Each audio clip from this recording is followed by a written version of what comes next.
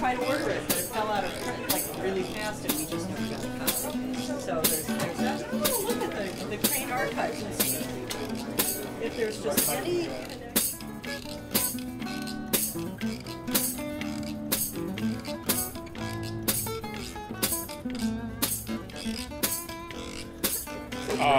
We're here at the SNEAB annual book fair in Northampton, Massachusetts, and we're meeting with the president of SNEAB.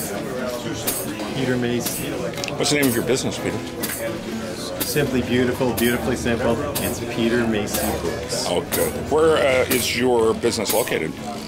I'm in Montague, Massachusetts. Just a little bit north on the valley. Now, tell me a little bit about SNEAB. How long has it been around? Well, SNEAB is an outgrowth of MARIAB. MARIAB is probably 30 years old or so. I'm not You don't go back that far? designated historian, and I was not in Massachusetts when the organization was formed. There's still a few people around who were Original members, yeah. Peter Stern, probably, a few others. Jim Visbeck. Okay. Anyway, MARIAB was Massachusetts and Rhode Island Antiquarian Booksellers. And I became president of that a while back. A few years back, our demographics have changed a little bit. So I know a lot of dealers from Connecticut, and I know that Connecticut did not have an organization. One of their dealers issued a directory every year, but he's sort of aging and becoming slightly infirm. And Just getting a better light on you. I approached him. I said, "What do you think? Would you like to maybe combine and form an organization that had 3 states?" So anyway, we started whatever we had to do to include Massachusetts, Rhode Island, and Connecticut. So now we're SNEAB, as you call it, SNEAB, whatever. Yeah, now you have 2 fairs a year. Which is the better of the 2 in terms of business? Is that a fair question? I love them both. No, I will not commit. Okay. They're both shows. They're both good shows. Our spring show is currently in Greater Boston. Next year it'll be in Lexington. Our fall show has, for the last 11 years, been in Northampton. It's really great that you have it here in Northampton, and talking to a few dealers, they've really enjoyed the mix of people that come here, and students. And I think, being in the 5 college area definitely gives you a population that you can appeal to yeah, they like attract it. Other than, And you did a good job of gray-haired. You did a good job of publicity this year, Peter. I saw your posters everywhere. Well, it's teamwork, Joe. Teamwork. Okay, I thought it was all you. Now, what percentage of the members of SNEAB are open shops, and what percentage are dealing out of their house or office? I think the number of open shops is probably on the decrease. At this point, it may only be a quarter of the members. Wow, I didn't realize that. Yeah, I think we have increasingly we have members who are selling basically online or catalog or shows, whatever. How about you? What's your best outlet for selling? I work about 6 different angles. Mm-hmm. What's your best website for selling on? What do you think? I have my books listed on 3 websites. I have Abe, Libris, Amazon. Abe and Amazon are both pretty active for me. Now, don't you do a lot with ephemera? I see a lot. I do a lot with ephemera. Do you sell that on eBay, or where do you sell that? One learns after some years that there are some limits to how many ways you can do something. And, when I started selling on eBay, suddenly it took time away from selling in some of the other ways I had already developed. So I'm like, okay, we're going to draw a line. So I have not sold on eBay, but eBay is a vast and very active market. Yeah, with that buy it now function, it's buy it people now hated has the become auction somewhat function. definitive for eBay since a lot of the auction activity seemed to have died off. Yeah, people hated that. And suddenly, dealers were selling and getting wonderful results with competitive bidding. Suddenly they were listing things and getting one bid. Yeah. So I think that led to buy it now becoming more the norm on eBay. One last question related. Where do you think the book business is headed? John, you know, if I look back 20 years, I'm like, who could have known what's happened? Right. I see a bright spot for it because I do think people are burned out at looking on screens. I see ebook sales are down. I think there's probably going to be some secondary gain from that. Yeah. You know, people have. But I think it's all. I think so much of this just marginalized. How much are we going to get back? Yeah. From that, is it ever going to be back to where we were? Probably No, we're going to be the 10%. But I think, you know, there will be some movement away from that. No, But he is. Yeah. He's being anyway, I'm not going to hold you to it, Peter. Good. Thanks for your time. Bye-bye. John. Hi, I'm John Riley. I'm here for SNEAB and also for Northampton Community Television. And can you tell me your name? I'm Nancy Craig. And what's the name of your business? I'm NCC Antiques, really original NCC and Nancy C. Craig. Oh, so it's your name. Yeah. What is your specialty? I do a wide range of ephemera and a few books. But I like historical documents and early material. You have really a wide-ranging collection here. It's really fascinating. Have you found that recently ephemera has become maybe more popular than books at book fairs?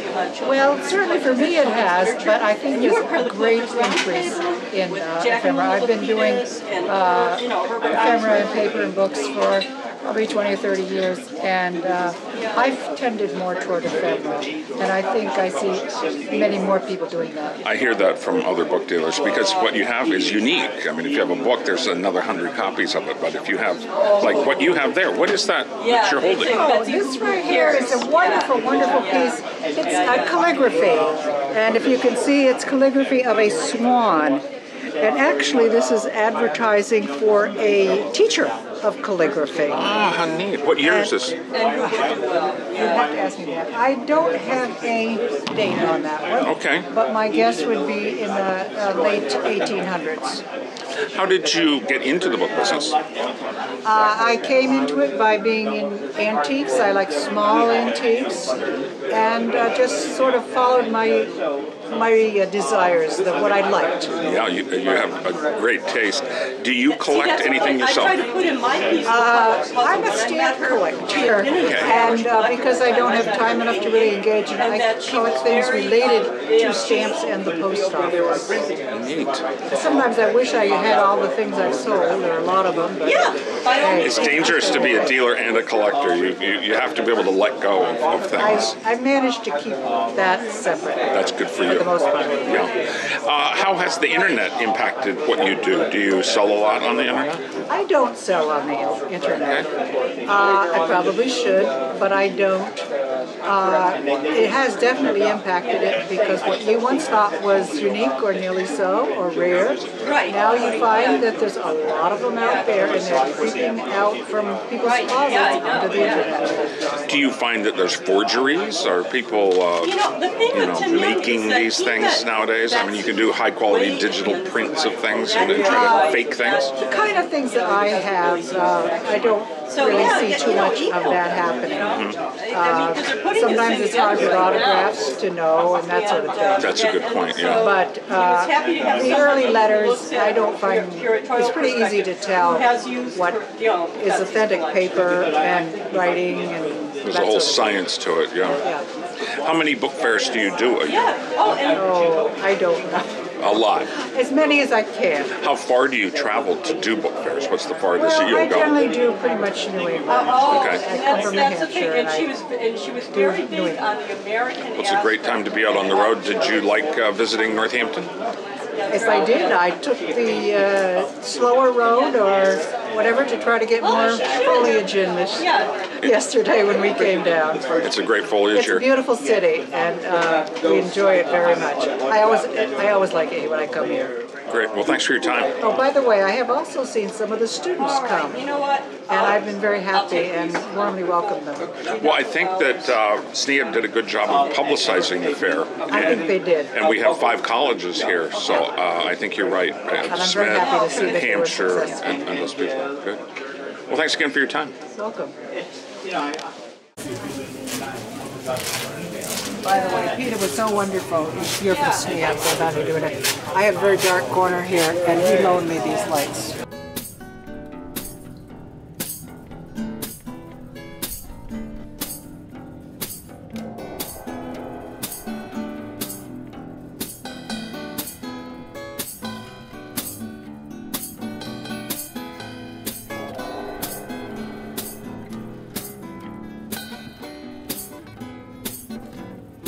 I'm John Riley. I'm here at the annual SNEAB Book Fair in Northampton, Massachusetts, and I'm talking with Joe Phillips, Commonwealth Books, Boston, and been in a store in Boston now for a little over 20 years. You have other stores. You have one in New Orleans One as well. in French Quarter, New Orleans, and one in Sarasota, Florida. That is so cool. How long have you been coming to the fair here in Northampton? I think about 15 years now. Is this working out for you? Is this a pretty good fair, or are there other fairs that you like better? How does this fit into your schedule? For a regional fair, it's fine. Yeah, we enjoy it. And plus, this time of the year, we get to see the leaves and everything else. So Yeah. it gets us out of the city for a day. And I've been coming here so long, people know what I also buy, so people offer me a lot of New Orleans-related materials and things That's like that. really so cool. Yeah. It's always worthwhile. How is the book market in Boston? You're one of the last men standing there as far as an antiquarian Boston's bookshop. still pretty good. Yeah. We're down the street, there's the Brattle Bookshop, and there's us. Can't beat that. Within a 3-minute walk of each other, Yeah. so I think we both help each other. Yeah. And we're both good-sized stores, so we attract people from a long distance. I'm always amazed that out here in the Valley, I have a shop downtown, Gabriel Books. There are about 15 bookshops in the area, and people, how can they survive, you know? And I think they all feed off of each other. People will come and visit one and visit all the others. In the French Quarter, New Orleans, there's 5 shops within a 5-minute walk from each other. How neat. And because of that, it attracts people from all over the Gulf Coast to come there knowing they can hit a bunch of stores. How much time do you spend in New Orleans and Sarasota compared to Boston? I go down to each about 5 times a year, from a week to 10 days or so. That's really cool. Now you have a publishing arm as well, and you publish some really very interesting books you don't see anywhere else. What is your focus? Publishing books now since 2006. We have about 65 books in print now. What is the title of, what is your It's publishing called company Black called? Widow Press. Black Widow. Yes, our specialty is the Dada and Surrealist 20th century French poetry and translation bilingual edition. Is that a personal interest of yours? It was a personal interest and kind of has expanded from there. We've branched out to American poetry, a few things from the Spanish, and even something from the Chinese now. So it's a little of everything. You have a book here that you have published. Could you hold it up and just maybe tell us a little bit about it? Here's the founder of, not founder, but key member of Surrealism. It's a book now used in a lot of schools, and it's a good anthology covering most of his career. And we've also published kind of the definitive biography on his as well, which is Mark Palizzotti's. That's really cool. I guess that's a benefit of being unique, that it will be picked up by colleges as It will, items. and I think because we have a weird little niche, we have a very large distributor who distributes us all around the world. Who is that? Roman Littlefield Publishing Corp. Okay. They keep us stocked up in the UK and Canada and South Pacific and all that. So Well, great. we're very lucky. Are you the editor or the publisher? You're all. This is my night job. All Yes. things. I'm That's all your night things job. considered, except for design. I have a very good designer who works for us all the time. They're very handsome books. Well, thanks for your time, and Thank we'll be seeing you. I'm going to take a Thank little you so quick much. pan around your booth here.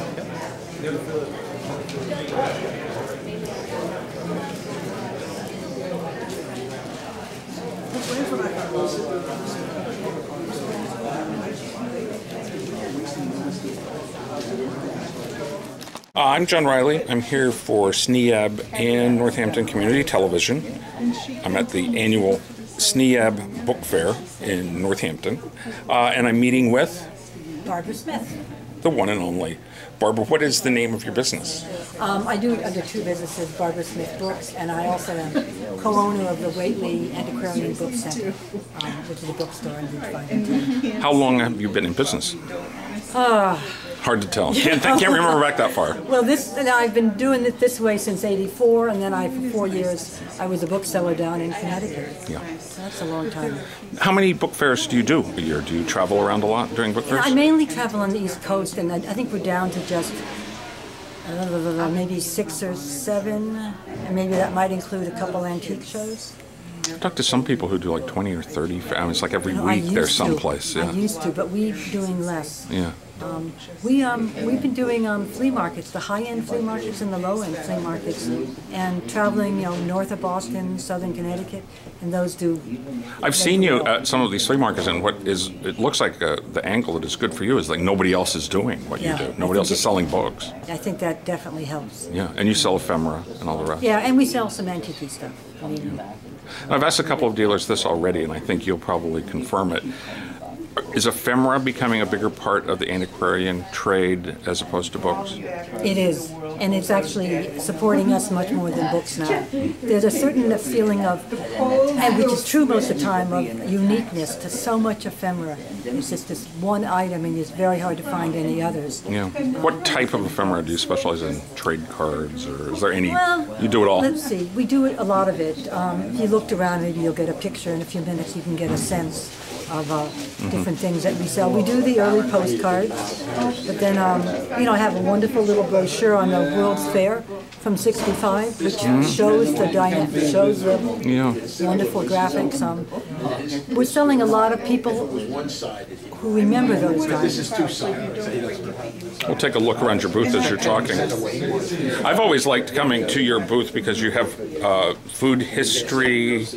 Oh, I do. And you're really strong with children's books. Yeah, I do a lot with children's. Something like this is just, what's amazing when you get pieces like this, which are 50 years old. World of Tomorrow. They're in perfect condition. This is amazing. That's what I like, something like this. We sell some floral things. Well, what's really funny is, paper is the most durable way to record information. People are finding out that CDs, DVDs, cassettes, they're all deteriorating. And who knows about the cloud? What's going to happen? Yeah. I don't know what's going to happen in the when future. When all's said and done, paper is still going to be around. Well, let alone letters. We do a lot with letters and diaries. Do people do letters much anymore? Do they save them and, put them in little bows? Anyways, that's, it's not that it's negative, it's just going to be different in the future about what's going to be saved. Yeah. I think that, as you say, I think the unique things will still be valued. Yeah. And I think that paper will be valued because I was talking to other people. The internet and the screen is a burnout. You want something to hold. You got one? It's real. And makes, for me, a lot of the paper makes history come alive. Yeah. Having a label from a certain era or some event, or we sell these little matchbooks, of famous places. Yeah. It makes places come alive. I like it. Great. Well, thanks a lot, Barbara. Thank Appreciate you, John. your time. All right, bye-bye. Bye-bye. Hi, I'm John Riley. I'm here with Northampton Community Television and SNEAB, talking to some of the book dealers at the annual book fair. What is your name, young man? It's Eugene Poverick. What's the name of your business? Southpaw Books. Yeah. Where are you located? In Conway, Mass. How long have you been there? I've been there for 28 years, but I've been a book dealer for 34. You were in Boston before? In Roxbury, yeah. In Roxbury, yeah. How does this fair work for you in terms of selling books? Are fairs a good outlet for you? Do they work? They're fairly erratic, but the show is very congenial. Yeah. And it's very easy to do. And this year was very good. How do fairs fit into your marketing? Is the internet your main outlet? How are you selling? The internet is a small portion. Small portion? Oh, yeah. Okay. Wow. I didn't realize that. few people that really do much on the internet, ultimately. Do you sell a lot to college libraries? Isn't that an outlet for you? Yeah, I do college libraries, collectors. I do catalogs. And catalogs still work for you? They're good? They work some. Nothing works as well as it once did. So, you got to have a multi-pronged approach. Yeah. How do you like this year's fair? Is it any different? It's pretty much always here at Smith Voc, isn't it? It seems livelier, and there seem to be more younger people and a slightly diverse crowd in terms of interest. I think SNEAB did a really good job of publicizing this fair. I saw their posters everywhere, and apparently it panned out, so more people are here. Yeah, and I bring a wide range of things, even though I do specialize in. Ooh. Could you show us a couple things that you got here? Sure. This is stuff in the Soviet Union, Judaica, literary material. So you really aren't all that specialized. You do a Even wide though range of things. Right, though I do specialize in social reform. Right, that's Southpaw. Yeah. But you say that I bring everything. Great. Well, thanks for your time, Gene.